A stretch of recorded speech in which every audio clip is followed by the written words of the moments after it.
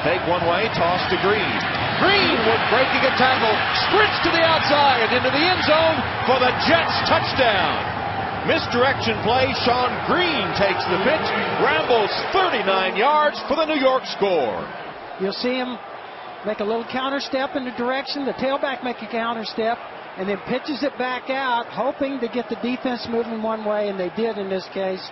This play's been kind of a big play, can make a big play with this kind of a little counter play here.